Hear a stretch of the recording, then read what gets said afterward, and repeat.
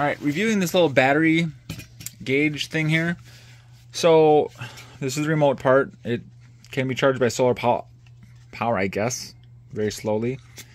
On button, and the light, right, on, off. So right now it just says I have 20 volts, 100% state of charge, which is not right. My battery's not 100% full. State of health, SOH, state of health. I'm sure they are, because they're all fairly brand new batteries. But I have this hooked up to my 24 volt system, and it's sitting at about 25 volts right now, so it's not accurate.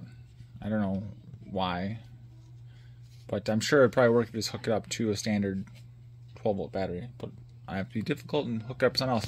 So the concept is cool. I'm only about 15 feet away from the monitor, but it's not accurate. So I mean, it's okay, I guess. I don't know. It's not what I was hoping it'd be. I was hoping it'd give me the percentage of the battery, like the life, or how much storage the battery is left. It just says, always says 100%. It doesn't ever give me like an accurate reading.